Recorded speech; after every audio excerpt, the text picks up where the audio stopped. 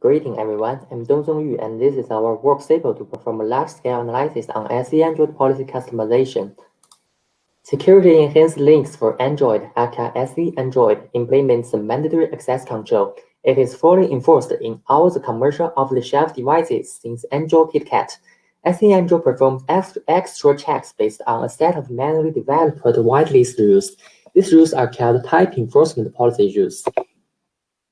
The policy rule consists of 4 types: the domain for subjects, the type for objects, the class for the kind of objects, and the permissions for the operations. We can use the -z arguments for PS and LS to say the domains and types aside for processes and files. For example, such a rule allows all the third-party apps to access their private data directories in data partition. And we can see that without the permission of SEAndroid, even the apps with root privilege cannot access the resources. This can significantly shrink attack surface and reduce the effects of malicious software. SEAndroid also use attributes to facilitate the policy writing. One can use attribute to evolve plenty of domains of types in one rule. For instance, the rule written in app domain will permit all the app processes to access app data file in one rule. Further, to avoid vendors adding risky rules in the device, Google write many never allow rules in the source code as assertions. All the newly added allow rules that violate the never allows would be denied in the policy compilation time. However, the never allow rules are not enough, especially the policy has been getting more and more complicated with the evolution of Android. Well, the original policy rules are carefully and strictly written by Google, but considering that the policy is a set of whitelist rules, vendors have to add their own rules to satisfy their customized parts in the system. Even with the constraint of never rules, writing a robust policy is still challenging. Security researchers have already noticed that vendors didn't know how to write policies. And here is an example. There is an out-of-bound vulnerability in device MISC SD card labeled as MISC SD device by SEAndroid. By default, the MISC SD device can only be accessed by vault processes in Android, so the vulnerable driver is not reachable by unprivileged processes, thus cannot be used for local privilege escalation. However, as shown in the red boxes, the debug remaining customized rule extra allows an EM server process access this device node. So it results that attackers can use this unexploitable vulnerability to use the device. So our work aims to propose a universal method to help policy analysts highlight such unregulated rules which are risky or unnecessary, which we call the unregulated rules. And these are 3 main challenges to perform a large-scale analysis. First, the representation of policy may be different across devices, causing that the rules of the same semantics looks different. Second, merely based on the static representation of the rules, it is difficult to obtain sufficient semantics to evaluate the rationality of the target rules. Third, the boundary between unregulated or not is usually blurred for analysts. To meet these challenges, SEPAL takes a three-phases method to analyze the customized rules in the manufacturer's devices. Our key insight is to understand the boundary of permitted and forbidden correlations in the official policy with the help of machine learning. At first, we managed to extract the policy rules from both AOSP and OEM device images. However, you may notice that the rules from different data sources can be expressed in different styles. The policy may also use different syntax and macros in different Android versions. Therefore, we have to unify the expressions for model training. All kinds of rules can finally be expressed as the atomic rules, which contains 5 basic tubes with identical granularities. After obtaining the atomic rules, we need to vectorize these rules by extracting their features. The first 4 features are the basic tubes in the rules. The others are Boolean features that can be obtained from the attribute definitions of the official policy. And to supplement discretionary access control information, We also managed to infer the user IDs of the subjects.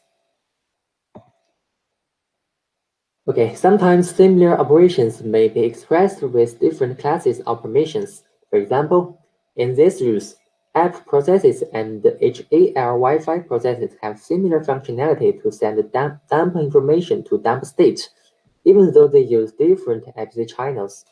To characterize the latent correlations between subjects, we need to parse and vectorize the policy comment text for the corresponding types.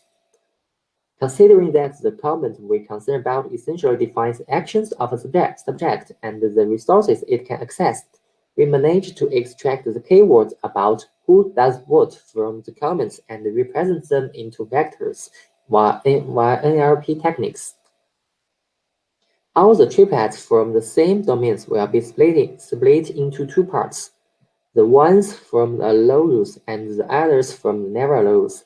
Finally, two vectors will be generated by .vect to characterize the target domain. After vectorize the atomic rules, we first managed to enrich the dataset to balance the reading of allows and never allows in the official rules. Then use this dataset to train the models and use them to classify the customized rules. Considering that access control model is slightly different across Android versions, we trained 5 such models for each version of Android.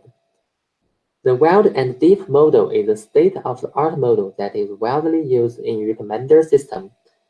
In fact, if you read the policy rules, you may notice that the similarity between recommender systems and policy analysis.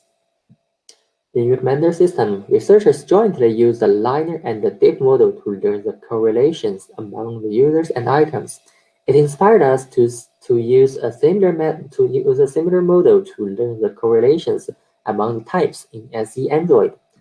The table shows how we fed the features into this model. Then, to evaluate the effectiveness of SEPAL, we use 90% of the official atomic rules for training and the rest 10% for evaluating. It achieves over 98% accuracy. We also design a baseline algorithm based on the KNN algorithm adopted by SEAndroid, the earlier work that refines policy writing based on audit log. The result shows that their methods are not suitable for policy analysis. We further perform a manual examination on the classification result of SEPAL. In 368 customized atomic rules, nearly 77% of them are confirmed to be unnecessary or overly permissive. And with the help of SEPAL, we perform a large-scale analysis.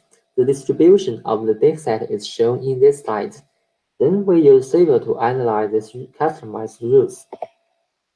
At first, we can see how the policy customization evolved across Android versions. Over 20% of the rules in Android 5 are defined by APP-related domains, and a typical category of the unregulated rules in Android 5 is defined by coarse-grained attributes such as proc, sysfs, and unconfined domain, which are confined by Google in the later versions. And in Android 6, because of more vendors began to add their rules, the percentage of unregulated rules has increased. Then in Android 7, at that time, researchers had noticed the issues introduced in the policy customization. So the problematic rules such as overuse of unconfined domain unlabeled has hardly appeared. And in Android 8 and 9, we noticed that more unregulated rules are about hardware abstraction layer. A possible reason is the introduction of Project Treble, which separates the lower-level customized codes as well as the policy from the Android system framework. We also started the unregulated rules across manufacturers. For example, we found that Samsung performs heavy customization since Android 5. Samsung is the only one who defines new attributes named new traits in very early time. They play similar rules as base type of traits introduced in the official policy of Android 8. Most of these attributes are removed in Android 7, but several are still remained in the latest Samsung devices.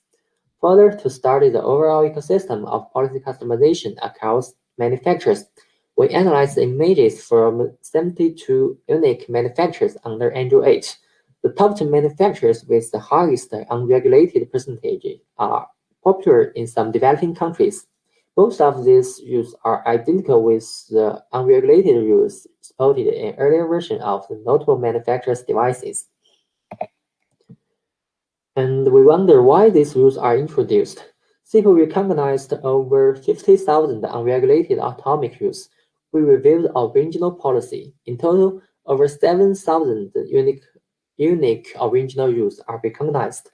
While due to the wide diversity of these rules forms, clustering them is not trivial, but we finally distill four main categories: the misusing of attributes, the testing and debugging related rules, and the outdated rules, and granting excessive information to untrusted domains.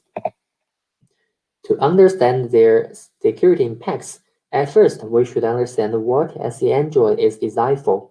Here is the official document about SEAndroid written by Google. While we found the unregulated rules may compromise all the four kinds of defenses provided by original SEAndroid.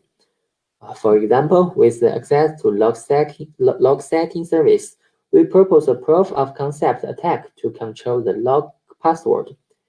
And we can also directly communicate with the camera device node with an exposed character device.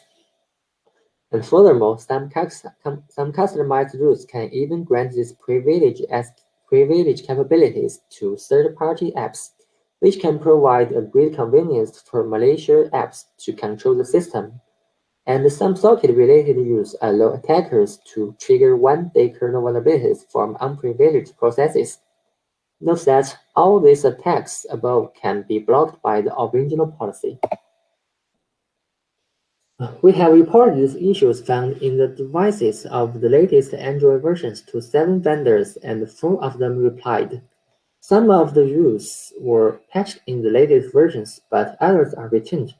According to their feedbacks, there are 2 main challenges in patching them. First, due to the complexity, it is challenging to measure the influence of one single rule on the system, even though the rules are too permissive, especially when there is no proof of concept for validation. Second, sometimes even the policy writer himself might be confused about the rules he wrote as time passed. Removing them may inadvertently cause system failures.